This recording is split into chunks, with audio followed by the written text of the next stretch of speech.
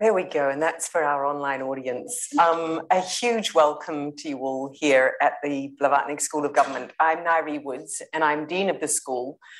And I partly wanted to say thank each and every one of you for making this year's Social Outcomes Conference such a success. It's a fantastic event. What I particularly love about the way the Government Outcomes Lab run this event is that it spawns so many collaborations, experiments, collaborative research afterwards. And sitting as Dean of the school, I see year on year this lovely snowballing of collective endeavors so that we can really learn about how to do this better. And probably one of the most important areas is the topic of the conversation that Carolyn and Margaret are about to have, which is public-private partnerships. Because at their best, what a heavenly combination. All the public mission and purpose of government married with all the effectiveness and innovative means of the private sector. And yet what a terrible combination when instead of getting the best of each, you get the worst of each. You get the predatory price gouging of the private sector married to the bureaucratic lack of responsiveness of the public sector. And tonight's conversation, I know, is going to be enlightening on both what good and bad can look like and how we can move towards good.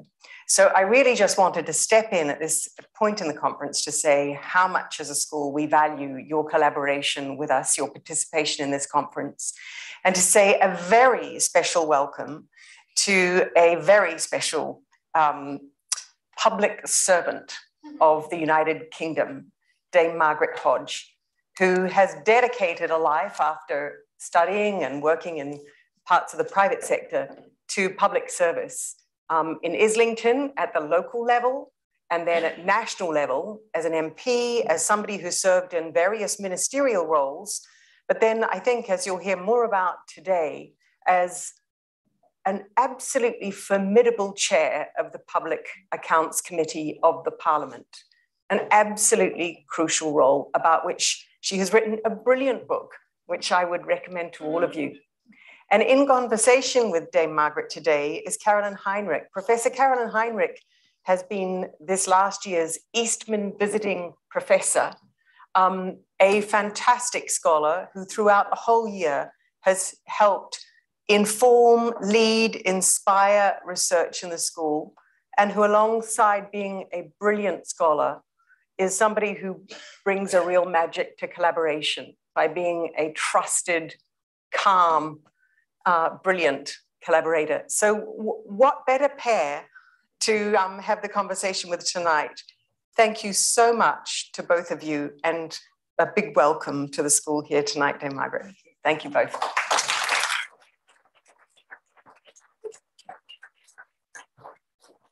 Well, let me thank Dean Woods for a very warm introduction, and also to thank you. It's an honor to be up here with you, Dame Margaret Hodge. And if you haven't read the book yet, Called to Account, I recommend it. After we were talking, I said I read it. Margaret asked me if I thought anything was out of date. I said, absolutely not.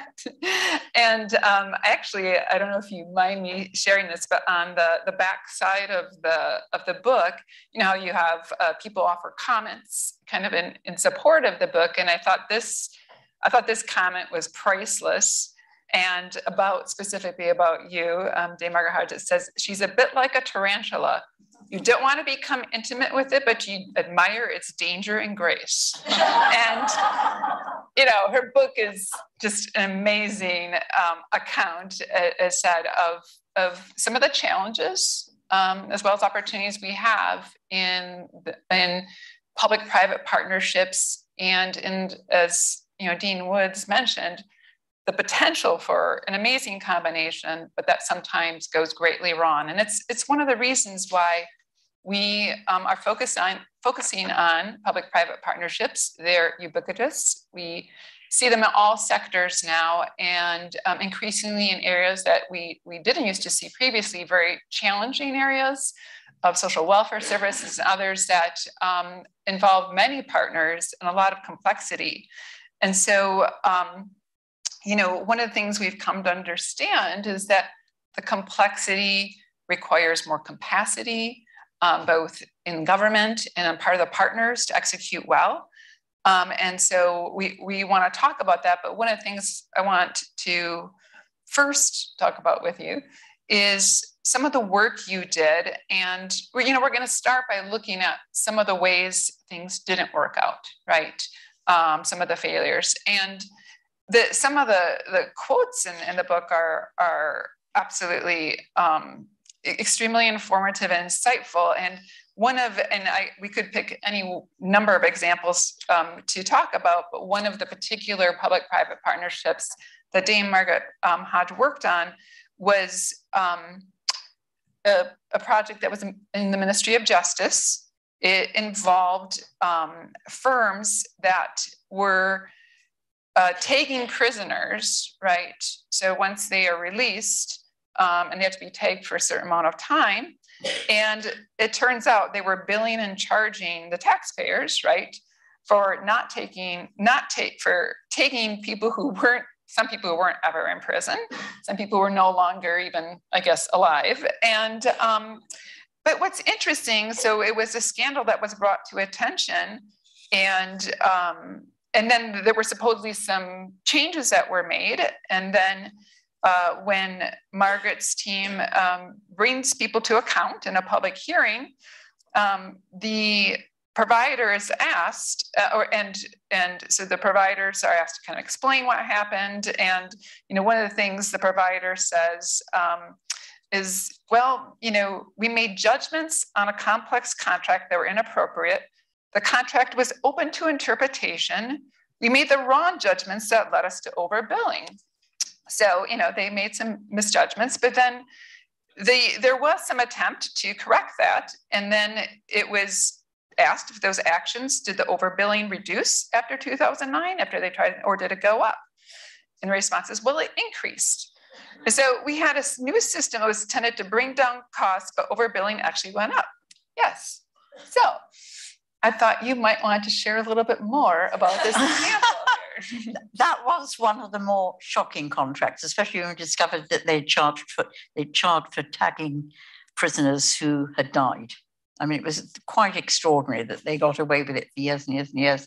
But I mean, I suppose in a way, I want to start a little bit back from it, because this is a really interesting conference, although I'm a great skeptic as to what progress you can make in trying to get sort of cooperative and joint working between the private and public sector. And I'll come to that.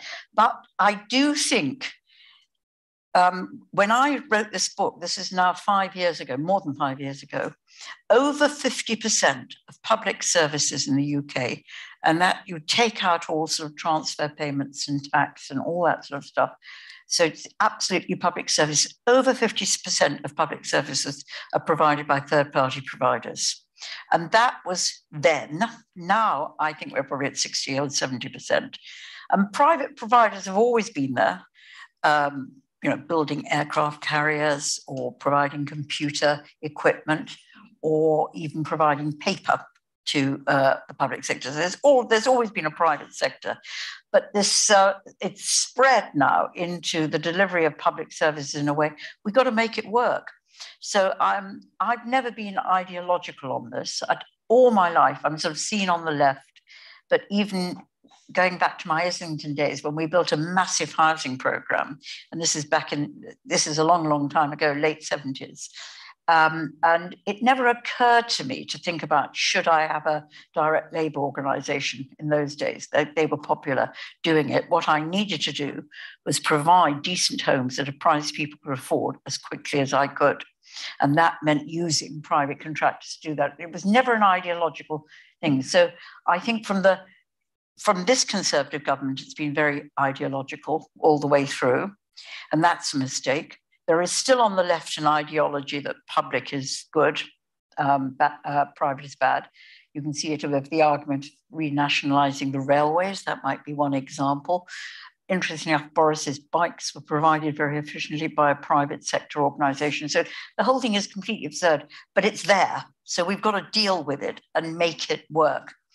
And I'd love to think that all those private sector organizations that I've come across in my many years of looking at this and the ones who gave evidence, I'd love to think that they were really social purpose organizations and therefore had a shared vision of they're using taxpayers' money to provide efficient, effective, and economical public services.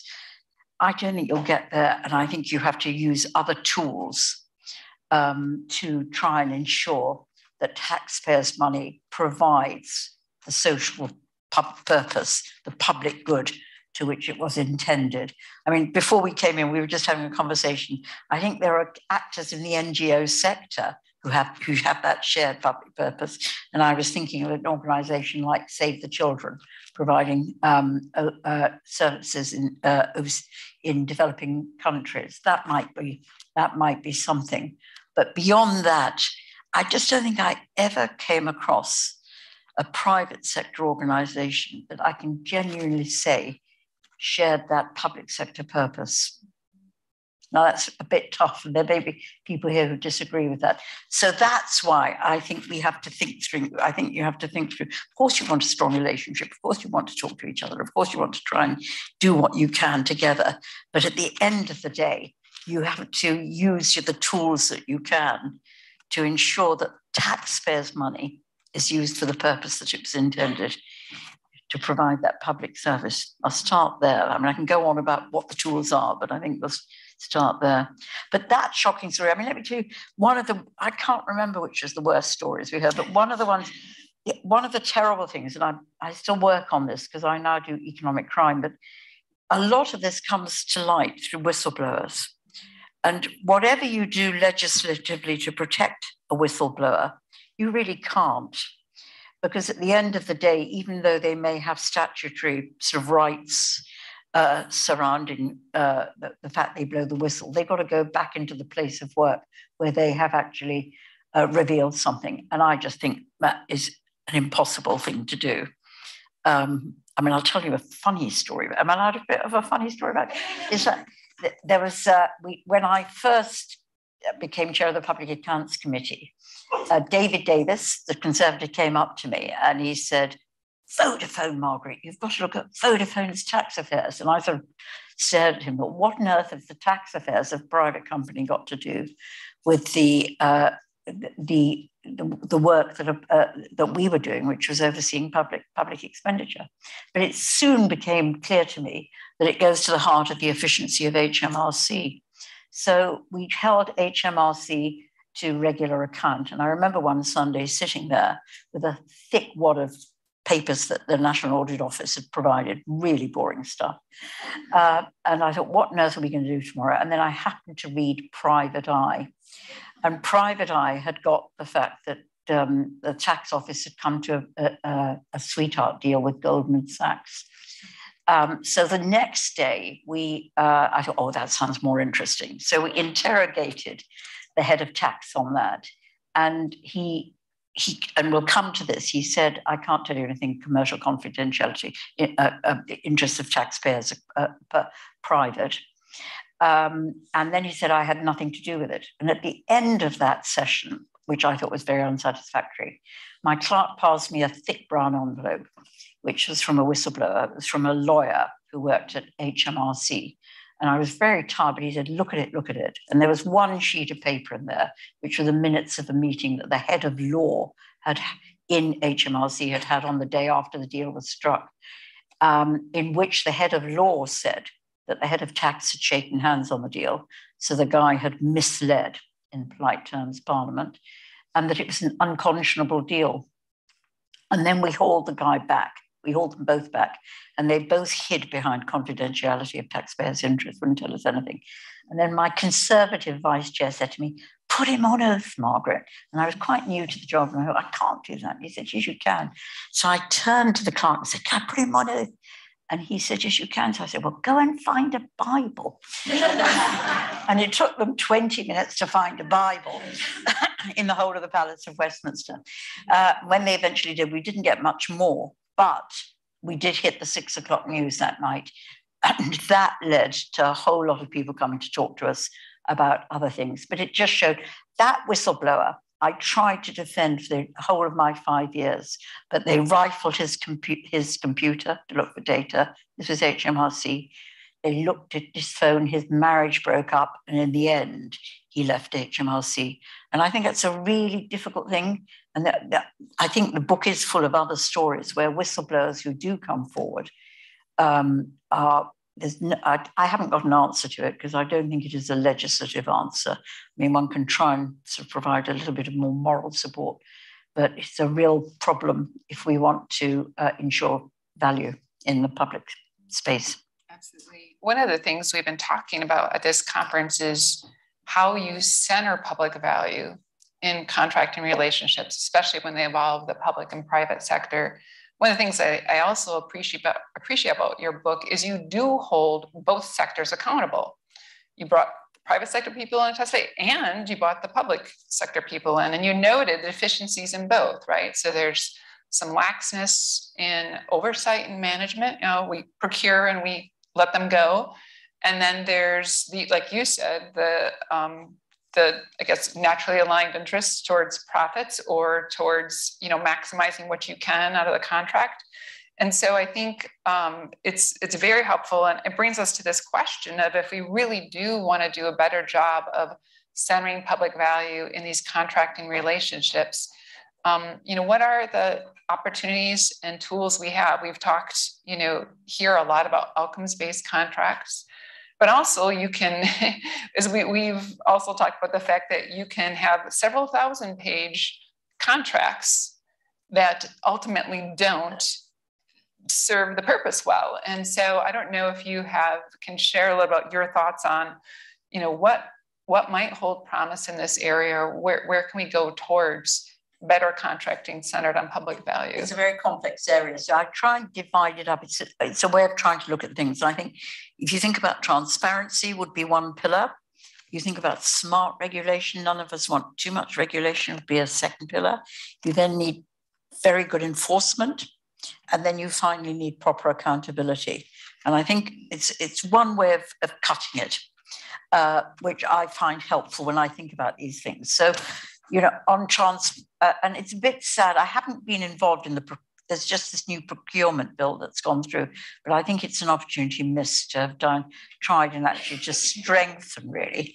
And this isn't anti-private, pro-public, it's just about ensuring that value is given and the service meets its social purpose.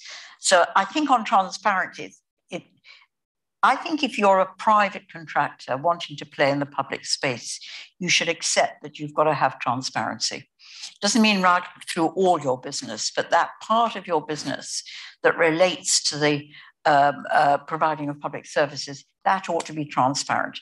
And that means it ought to be subject to FOI, and it ought to be subject to the National Audit Office being able to look at it from a value for money perspective.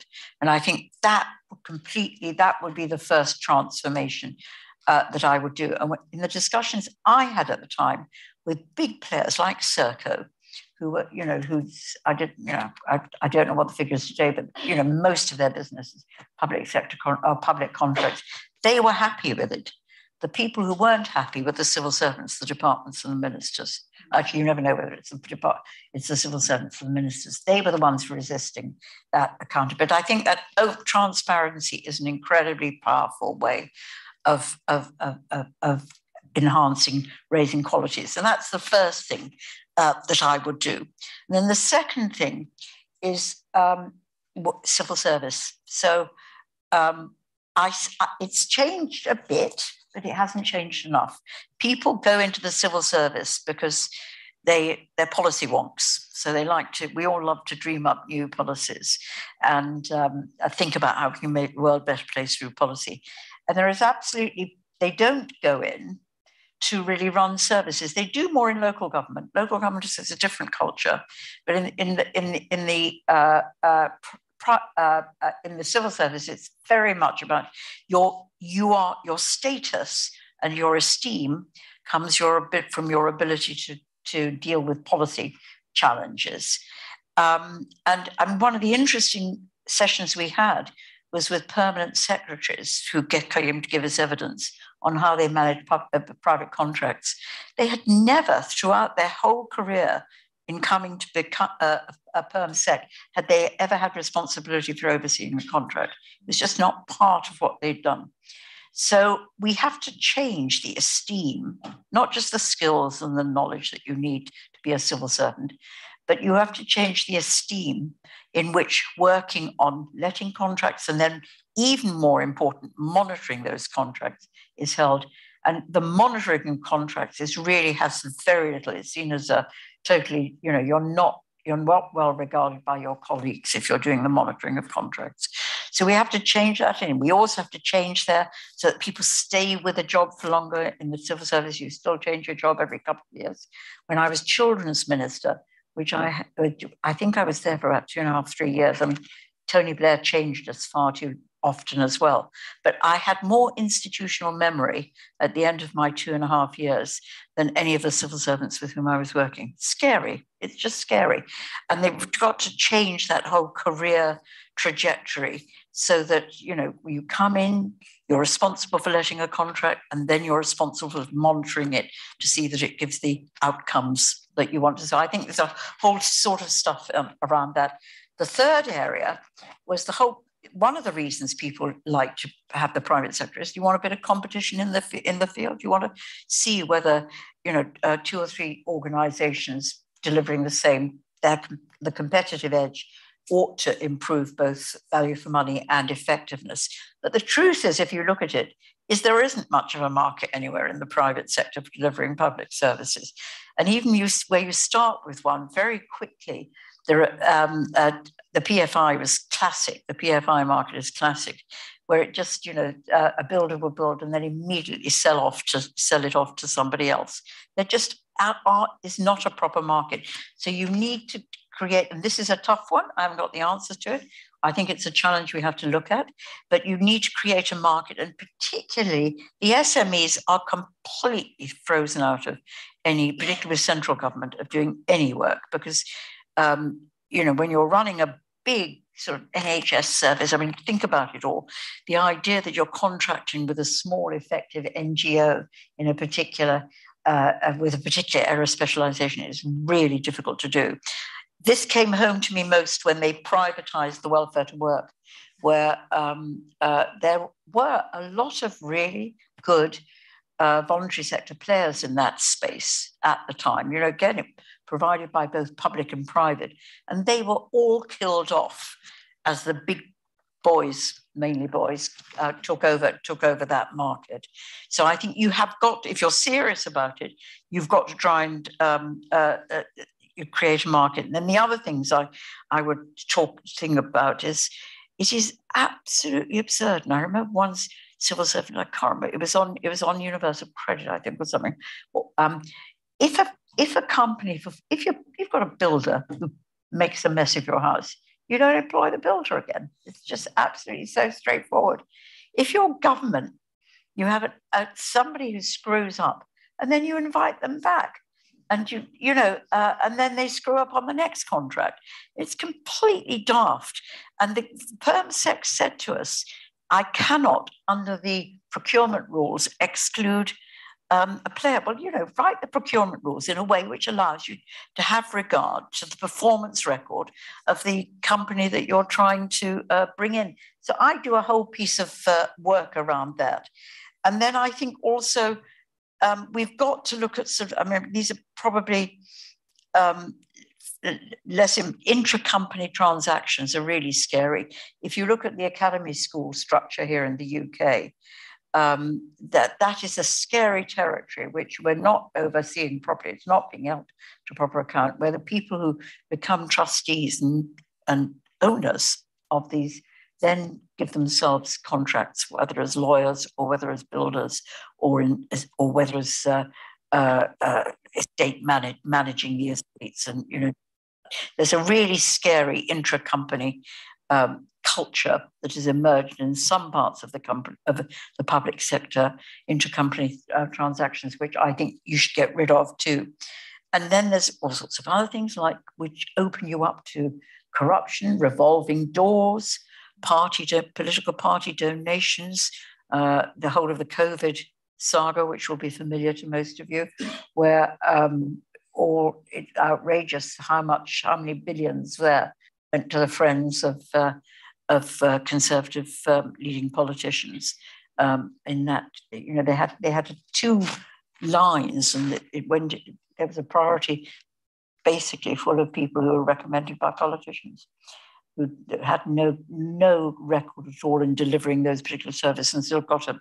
So I think there are some things that are more than just efficiency and economy. I think there are things that are verging on, corruption is probably too strong a word, but they are things which are wrong. And then I think I'd sort of finally say, in my view, there's got to be a sort of, I really regret that the government has sort of failed not to have an issue of principles at the top of the procurement. So when you come in and say, I'm going to deliver whatever it is, care in the community, welfare to work, something in prisons, whatever you're doing, you've got to have those principles about public purpose, social purpose at the heart. That's your purpose if you're going to contract. That's what this is all about.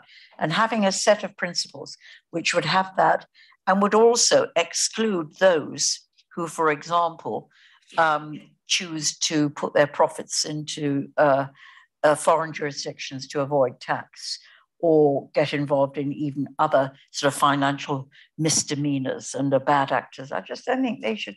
I don't think we should be doing business with them. So I think if we just, those are the sort of tools that I would explore to make this thing work better. Now, obviously, if you can work in partnership, it's great. And obviously, you should always strive for that. But I think the idea that there is a shared purpose might end you up putting your effort into something you can't achieve, rather than getting these other tools effective in a way which will really improve the delivery of public services from private providers.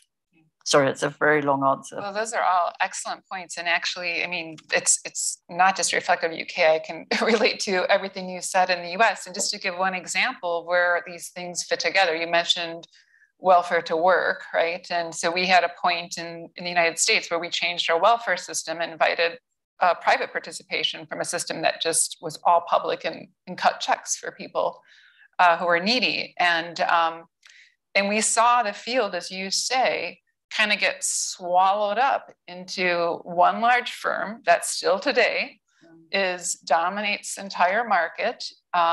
There's been press on lots of concerns about how things are done.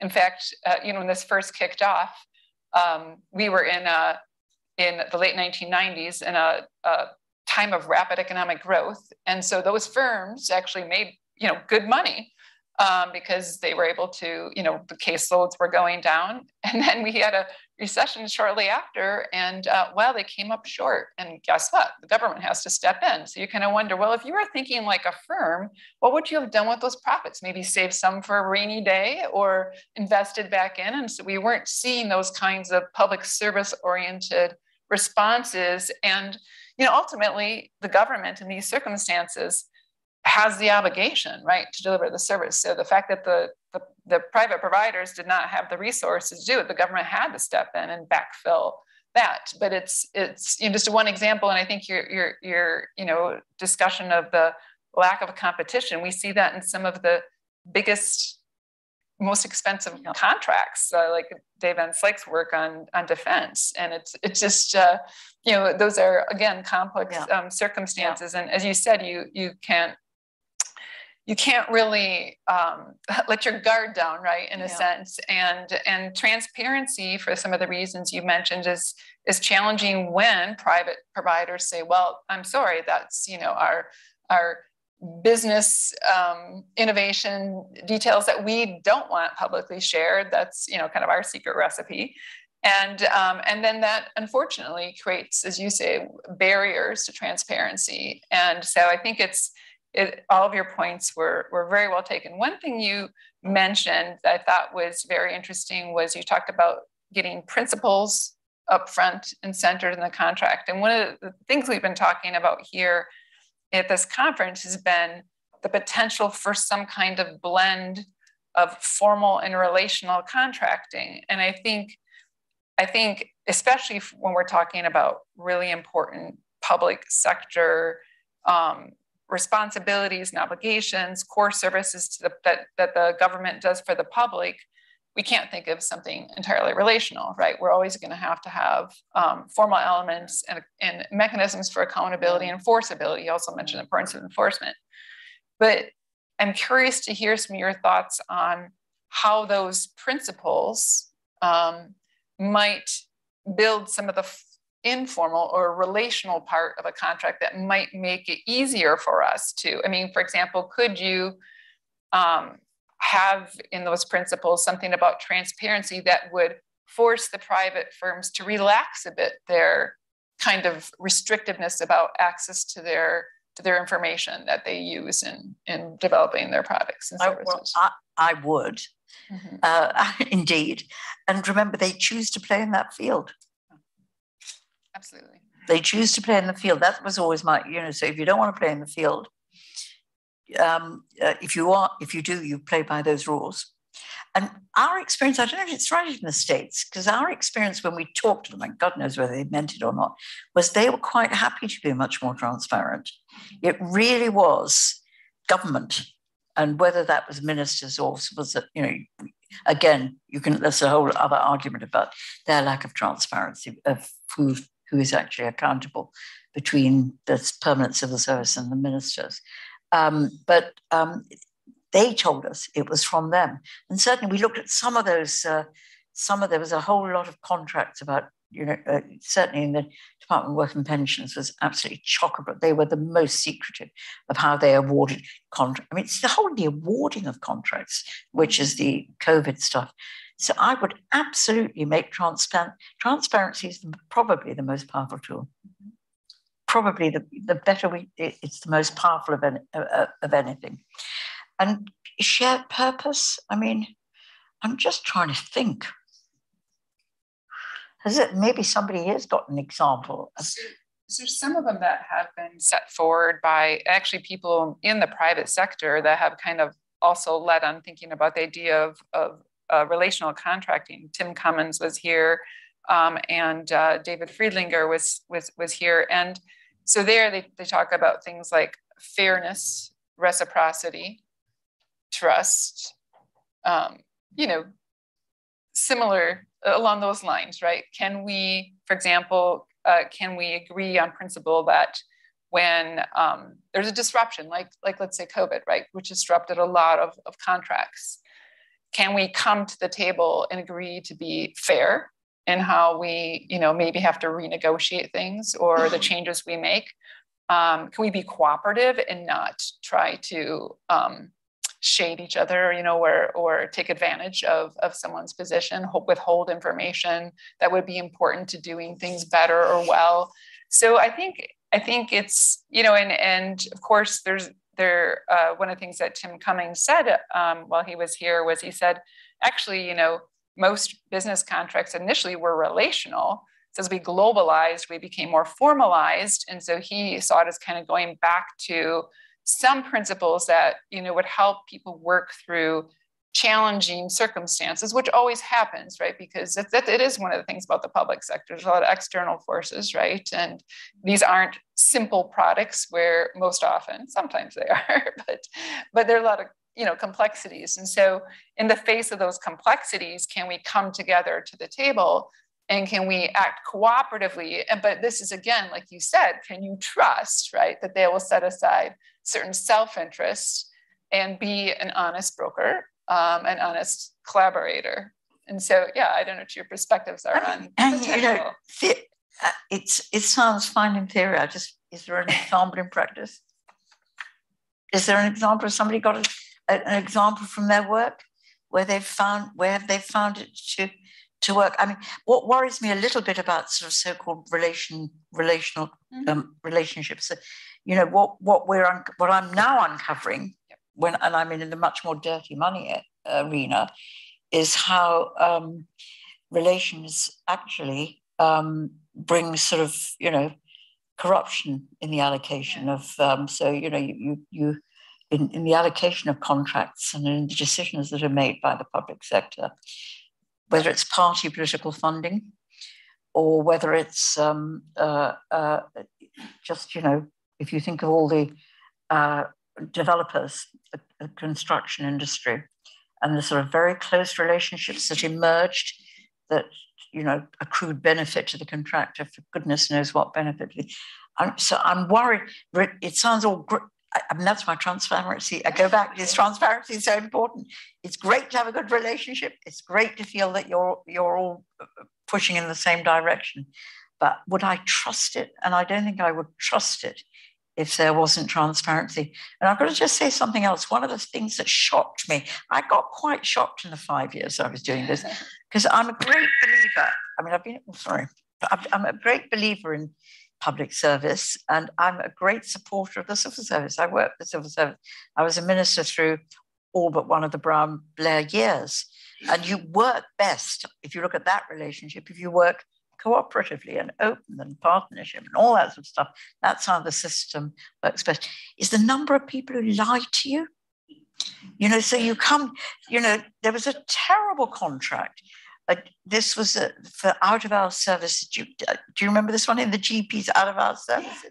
Where, I won't name the contractor, it had been run by local doctors, and one of the specialists in winning government contracts got the contract, and they basically lied about how quickly they answered the phone when people it was in Cornwall, when people rang up in out-of-hours services, they lied about how quickly they got a doctor to people who were at home extremely ill. And when there was a whistleblower who blew the whistle, which is, to a local paper, and then it went up and up and up, finally got to us. What was their response? To rifle the lockers of all their staff to find out who the hell the whistleblower was. And these guys, because the contract was so bloody badly written, got away with bonus payments, even after I think it was hundreds of examples, of where they, sorry, I'm scared of losing that, of where they had lied about the data. Well, and I think sorry, I'm being a bit negative. No, I think you actually touched on in your book a concern that we have talked about throughout the conference, and you use the term cozy, right? You want to build relationships, but you don't want them to be too cozy and then, take advantage of those circumstances. And it has been seen over and over again. But I do think I want to just reiterate what you were saying. I think that you made really important points. We need more transparency, and that can be accomplished. What you did in your work in terms of accountability, I think set a high standard and a high bar. And you also had, as I said, expectations for the civil service to also, step up to their game. We need to make contracting, as you said, more. It's not as simple as, it's not like the people sometimes say accountants as bean counters, and we know it's much more complex. It's a similar thing with contract management, right? It's not a matter of just checking the boxes to make sure they did it. There's much more, as you illustrate, that goes on.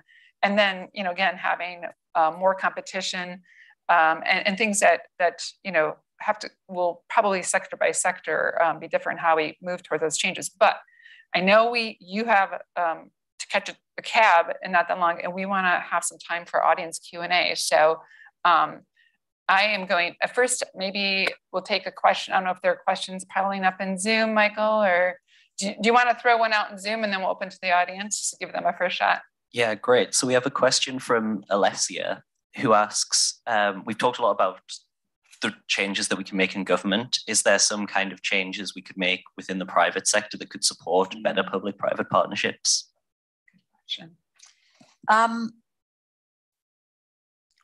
Well, I suppose this actually just to get you to some cooperation and things. One of the things that goes wrong with contracts is that the civil servants, in a sense, because they're so removed from the delivery, tend to sort of do an unrealistic gold-plated contract design, unrealistic gold-plated contracts too often, sadly. And I suppose if it in the pre-contract negotiation, as long as this were all transparent, otherwise it's cozy. So you've got to do it in an open way. I think that would help. You know, what can we do rather than the civil service sort of, you know, we did come across too much gold plating. So that would be one thing. I mean, I'm very keen on people moving from, you know, jobs to get the skills, to, you know, get a skills transfer. What you have to watch is the revolving door in that.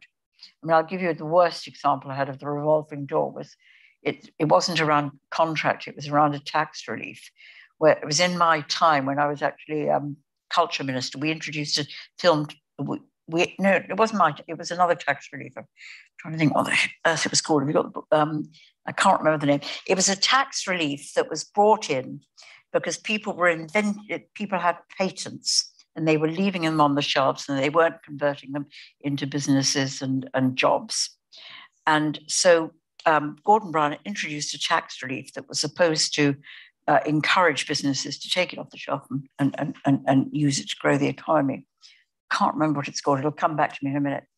And a guy from one of the big four came in to write the technical rules for that tax relief, because those skills don't exist either in Treasury or in HMRC. Spent 6 months there.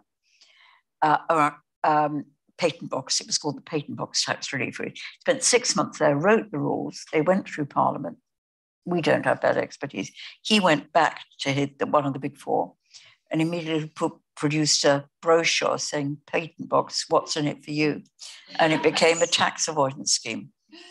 Absolutely exploited, didn't lead to. So whilst one wants that exchange, I think the answer has to be, again, transparency on everything. You know, if it's open and clear, then it's less likely to lead to bad actors behaving badly. So I would, a bit of that. What else could the private sector do? I mean, you know, open up. It is opening up, isn't it? It's sort of opening up. I'm trying to think what else I would ask of them. Helping. And then maybe if a contract is wrong, rather than seeing any change in a contract as being a reason to screw more money out of the public purse, just to, you know, see it as a way of improving the quality of the service. Always think, the way I look at public services is, and none of us are really good at this, is putting the citizen at the heart. And there might be something around this. So, you know, all these, you know, we all live in our little silos, and you think about everything within your silos. If you try and put the citizen at the heart of what you're trying to deliver, it gives you a different way in which you configure public services, and it breaks down professional and departmental silos. And maybe if there was a way, this is just an idea really, which you could explore, of saying, okay, let's put the citizen at the heart of this. And you're going to have sort of private, public people around it. How can we configure that in a way that actually ensures the citizen is there? It's there'd be an interesting research endeavor. Yeah, we had some discussion of that on one of the panels today, where they were talking about how they were talking to the people who would be served to ask them what would be a good outcome. And then using that to help inform the menu of outcomes that they would go to in developing the contract, the public-private contract. Other questions from the audience here? Yes. Hi, I'm Emily. I work at Oxfordshire County Council. I wondered, you mentioned that the culture in local governments is slightly different around procurement and policy development. I wonder if you could talk about what we can learn from local government in the way that they do kind of policy development and procurement kind of more in tandem. Well, this is a whole other area of public service reform. In local government, the process of developing policies, well, you know, it is much more open. And you don't have this crazy system that we have in central government, where civil servants are accountable to ministers who are then accountable to Parliament. So the chief executive in local government and the chief finance officer has an accountability to council that jumps over the politicians. And I think that is a really healthy way of making policy. I don't think it takes the politics out of policy making, but I think it enables you to question underlying policies before they become set in stone and come out with better answers. I mean, we would never privatize the probation service if there had been that more open debate about, is that a good idea? So there are all sorts of things. And we have this crazy ministerial code here which goes back to, whenever, which I think it's much, much better. So the openness is much, much better. And that comes from the civil servants in local government being able to report without having to get without having to go through their politicians. That's at the heart of what. And then the other thing, it's just a smaller pond. So in the smaller pond, I mean, your community, your local private providers, where they're there. I mean, one of the things that really got my goat, I remember this on the welfare to work, that we were having a session and I thought I'll go and see the ones locally. And I had two organizations locally. One was a disability organization that had been around for years. The other one was a church-based organization, and they'd provided a lot of the welfare to work services to the job centre. So they'd been contracted. They were private providers. And in had come this company, it was called A for E, and they got a quarter of the total countries because DWP couldn't negotiate with these two little organizations down there. They gave the contract to a big organization. So I had A3 there and I said, what are you doing? So they took 10% off. Basically 10% went on their profit. And that 10% meant there were fewer advisors. So if you put the citizen at the heart, there was less advice for individual citizens who were trying to get work. And I said, what are you doing for your 10%? They said, oh, well, we find all the job vacancies in Tesco. And I thought, what do they think that this, of course, both the disability organisation and the church organisation had a relationship with the local Tesco and the local Sainsbury's and used their vacancies. And ironically, I was really cross. I then went back and we looked up this company. We found most of the business was public sector business. And the owner had taken an 8.6 million dividend the year before we were going, just a year before we had the inquiry. So I used that as a bomb under her. Other questions? Way back? Yep.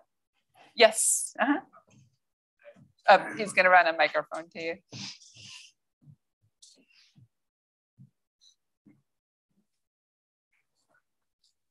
So I just wanted to dare to suggest a positive recent example of government-private contracting. Good. The holiday activity and food programme that the government's done in the past few years seems to me to have been quite effective at delivering this in partnership with sort of very small private and voluntary sector providers. I think partly that might have been because it went through local government as part of that. But it'd be interesting to know whether you thought it's successful and what other parts of government could potentially learn from that. To be absolutely honest, I haven't, it hasn't hit my radar, which is interesting, but I'm sure that's right. If you go through, I mean, when I was in government, it's quite interesting that we were sort of trying to establish Sure Start and all those programs. And we were trying to, a youth offer as well. We tried to establish a youth, and we were trying, there were various things. I brought in, this was an interesting, I brought in three people one who was voluntary sector, one who'd worked in local government, and two voluntary sector and one local government to help us deliver that, because they knew much more about how to deliver. And we did that successfully. And I always say, Sure Start for me as an example, I thought when we did it, I thought, great, this is a new frontier of welfare state. And what I had never understood was how quickly it could be undone. And I think one of the reasons for that, ironically, was that it was a non-statutory local government service. We gave it to local government. And then when the cuts started happening in local government, they had to cut the non-statutory. It was just disappeared. So I learned something out of that. There are times when you don't want to give it away too soon, because then it could, if you care about that particular service being embedded in your society, it could go. But then if you use, I mean, that's an example. I wonder are you a civil servant? But so how did they jump from, they gave the money to local authorities who then, well, that's fine. That's a way of doing it. That's fine. That's great. But they don't do that very often. They don't trust local government. And I think that supports the point, though, that at the local level, there's already some built-in relational aspects of it, right? And that's and so it does give you a foundation to start with. Do you have time for one or two more questions? Yeah. I have another question from online. Okay, online question. Okay.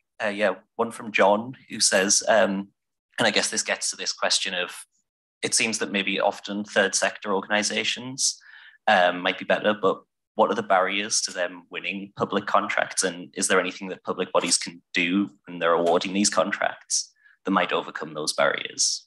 Smaller firm. Nonprofits, you're speaking. Nonprofit. I mean, that I think one can solve, but there has got to be a determination. If government is going to give out contracts, they have got to create systems which allow them to give it to smaller organizations. They simply don't have those systems in place. There's absolutely nothing, you know, they can set a sort of level, they can, you know, change how they could do a 2-tier. I mean, there's all sorts of ways you could do it. It's perfectly doable. But it would take resources, and that's presumably why they don't do it. So I think it's where there's a will for that, you could actually. And it also might relate to how we do it, right? Are we creating too many burdens for a small small? And I know sometimes even the response needed for contracts is short, and that then advantages those larger firms that are more ready and prepared. So the bureaucratic, I think it's a really good point. The whole bureaucratic process takes up too many resources for a small enterprise. So you've got to look at another way of doing that. There was a question right behind you, Michael. Yes. Thank you very much for everything you have shared. My name is Paola. I'm from Costa Rica. I can definitely see how the UK government has advanced faster than some of the governments in Latin America, and which makes me wonder, while I was listening to you, it seems as if you built all of this knowledge, right? That because you created, or because you have been there for so long, just pushing on this and so on. But the challenges that we have right now as a society, right, don't have perhaps the decades that would require a government to actually develop that knowledge. So what would be some of the advice you would give to younger politicians that want to drive these type of change in their countries? I always feel rather reluctant, wary, particularly after the Boris Johnson era, of saying we do anything well here in the UK, because there was a lot went wrong there, particularly in this area. Well, you got your, yep. I mean, I wish we were better at sharing across. I mean, one of the good things now, my work that I do on the campaign against dirty money, because we're all online, I do now have regular sessions with colleagues in Canada, America, and Europe, and we all meet online and share what we're doing. For example, in seizing assets, Russian assets that have been seized, they're frozen. Can we seize them and repurpose them to help Ukraine? That's the sort of thing we're looking at the moment. So we are bad. We are very, well, you're not here, I mean, that's the joy of this institution, is that it is so international in its whole ethos and way it works. But we are bad. And we always think the Brits do it better, and we're bad at that. So I'd love us to learn from you, as well as we share with you the experience we've got. I think we know what we do. I think this sort of, trying to get a better relation, I think it's a really hard nut to crack. I don't know quite. I think maybe there's something in putting the citizen at the heart. Yeah. And thinking through what does that mean in terms of structures and processes and ways in which people work, and would that lead to a more cooperative? That might be Yeah. I'm going to think about that, but I think that might be. If we think about public value, it is in fact looking at what's good for the public. And how do you figure that out? You have to center the public in it. And so that is something that I think we've all agreed in this conference. We have more work to do, but there are, there's innovation, and this conference has highlighted a lot of that kind of innovation and innovative thinking and practice in various sectors. So I'm getting the signal that we are out of time for questions. So I would just, it's been an honor to have you with us. Sorry to close this conference on such important notes. And let's just give a round of applause for Dame Margaret.